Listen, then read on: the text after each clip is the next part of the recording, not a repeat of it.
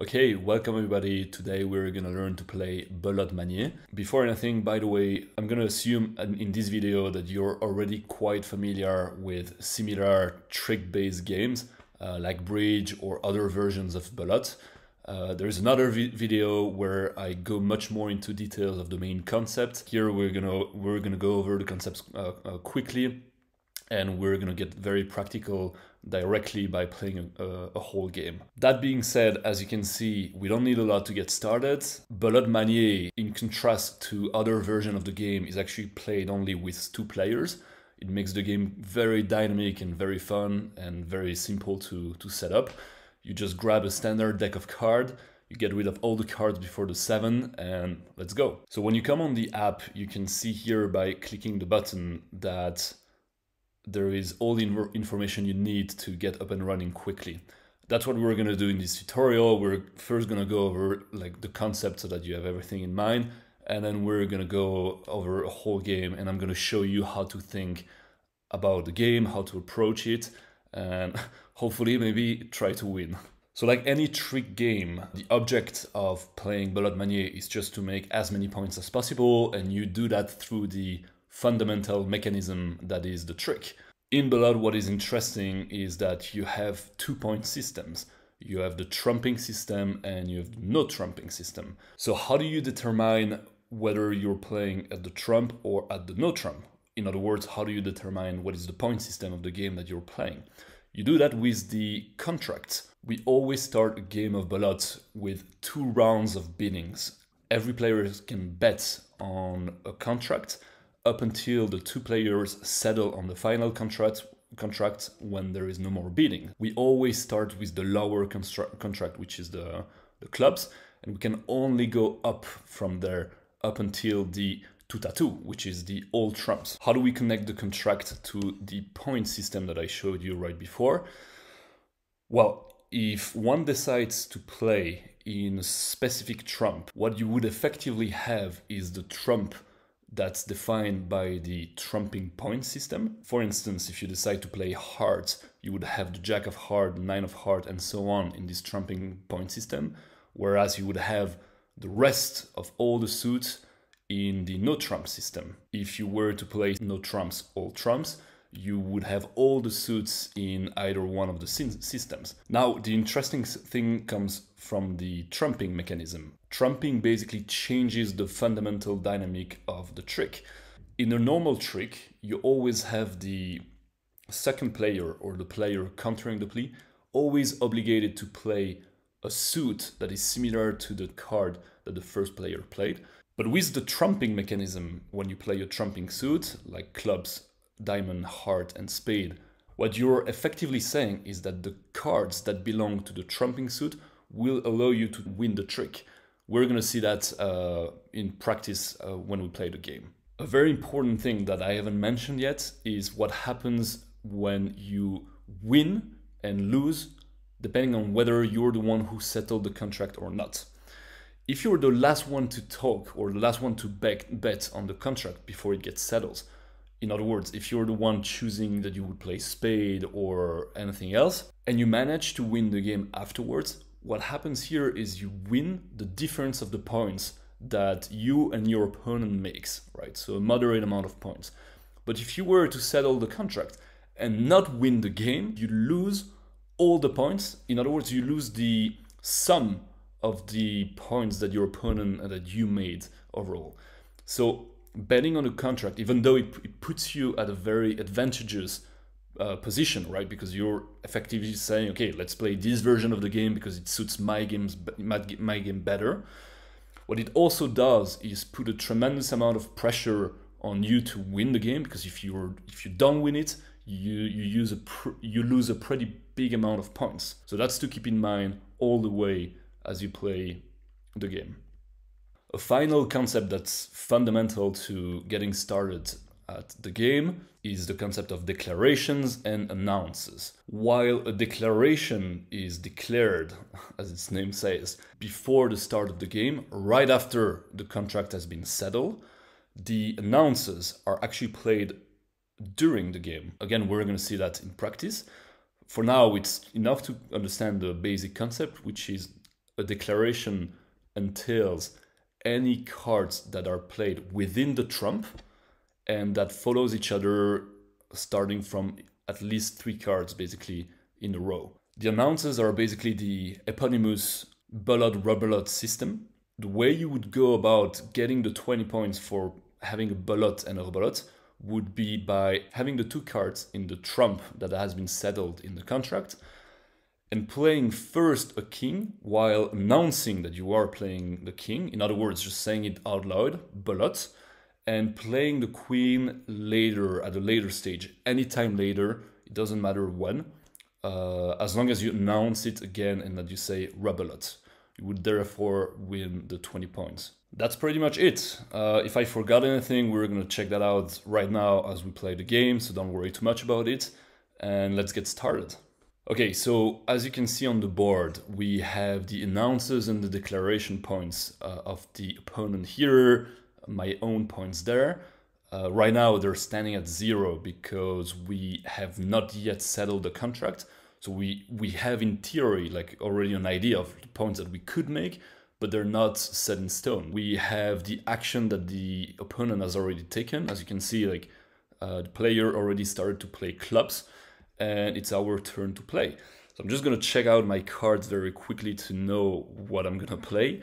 I can already see that I have a pretty good hand. I can see that I have 9, the 8 and the 7th of the heart suit. I could potentially have already 20 points starting this game if I manage to settle the contract at heart, no trump or all trumps. In that same reasoning, I have a Belote-Rebelote in my own hand. So this is already pretty strong as well. This is another 20 points. But here's the thing, this is directly like a conflict that I have, right? If I decide to play either the heart suit or the spade suit, I would automatically lose the other points, right? Only no trumps or all trumps would potentially yield me the 40 points to start the game. As a side note, if I were to have this queen here in my hand instead of having it on the face-up cards, like you can see here, I would not be able to count this Belote-Rebelote. You need to have the announces and the declaration points either in your hand or in the board, like the face-up cards that you see. All right, so other interesting things about my game is that I can already see that I'm pretty strong at spade, right? I would already have my 20 points of the jack, the 14 points and the 11 points at the ace. Those are the 3 strongest cards that you can have in any suit.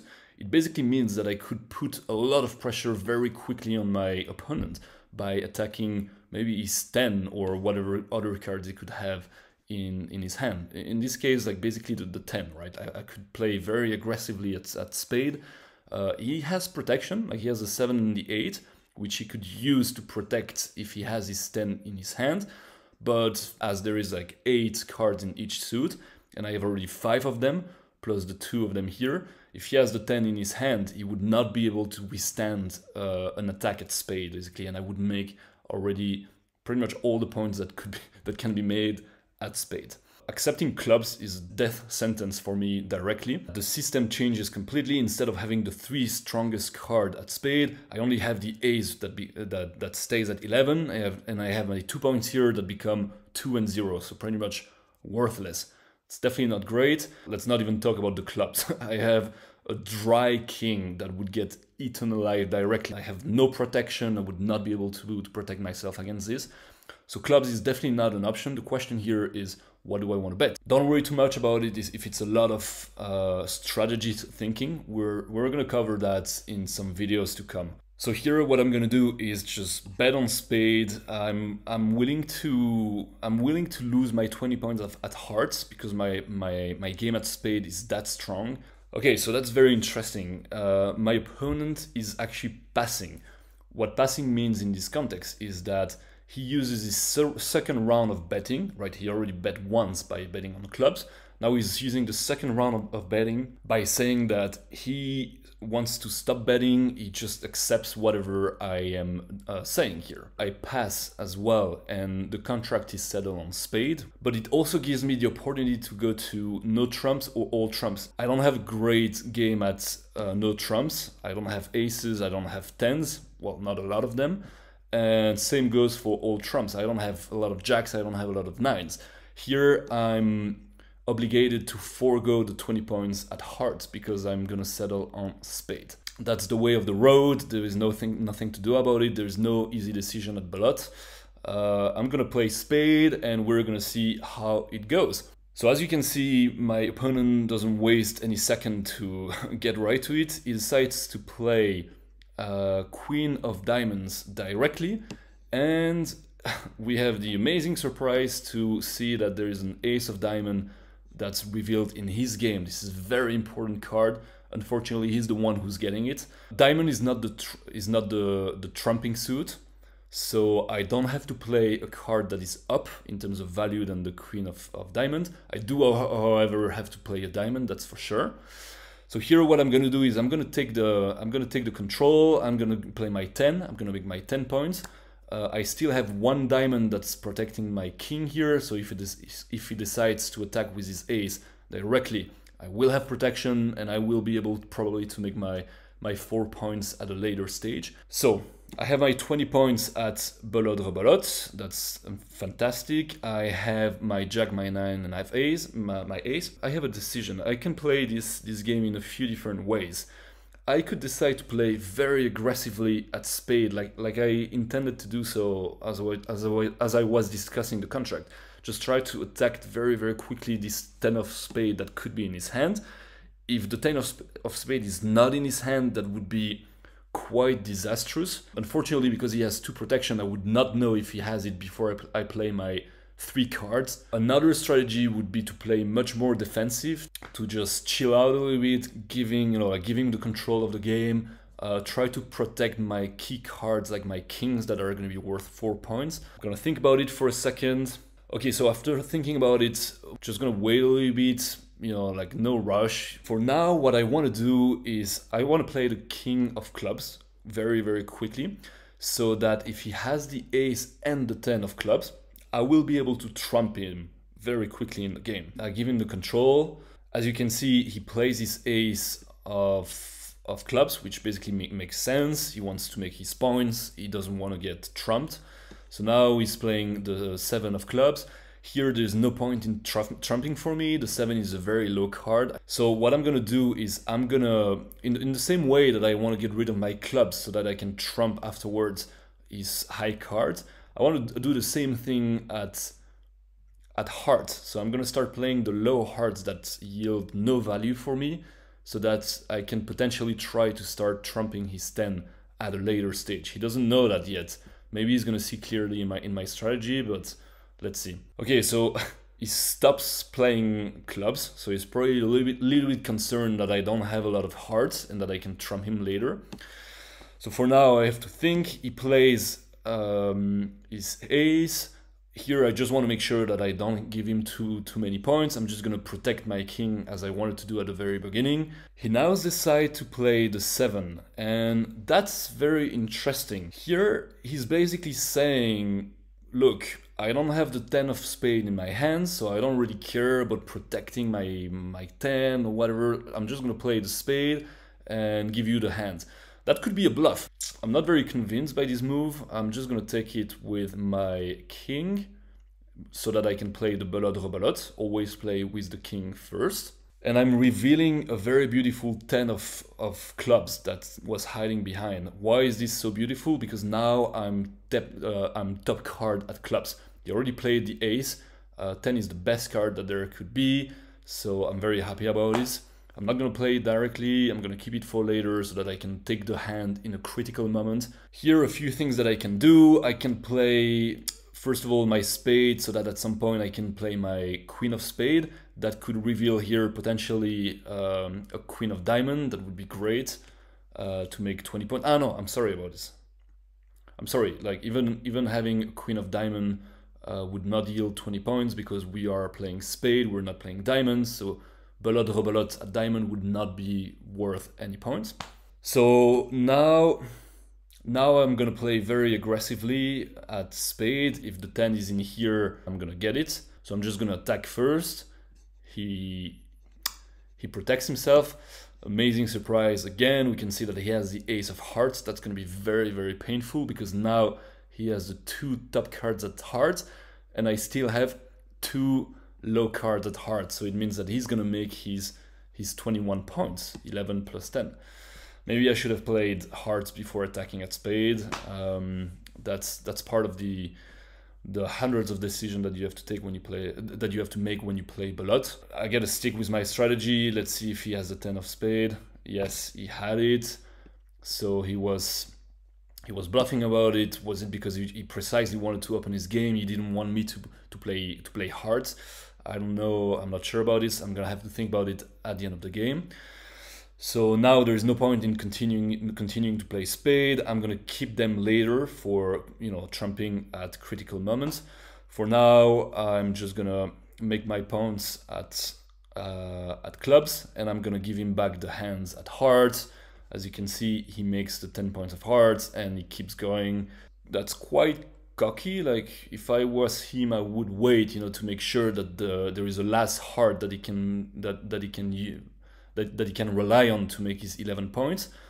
Here he's very lucky. I actually have the hearts in my hands, so I cannot trump him. He's giving me back the hands. I'm taking with the king. I'm gonna make my 2 points with the jack because there is no diamonds left. I'm top card at jack. As you can see, he has to give me quite a few points at hearts. I'm gonna give him back the hand at clubs. I'm gonna trump. I'm gonna make the last diamond, and I'm gonna make the last pli, the last trick. That was a whole game. That was a lot. I can imagine if that sounded a little bit overwhelming. Here's the thing. We successfully bet at spade. We settled the contract and we managed to go through with it. So we actually won 82 points. This is quite good. Remember, this is the difference between the points that he made in his tricks and we made in our tricks. Obviously, I had a pretty good hand with 20 points, you know, starting 20 points. I made a lot of tricks. I had a very strong game at spade. So I'm very happy overall with the way we played. I hope that you understand the fundamental mechanics of it, that you're excited about getting your hands dirty with it.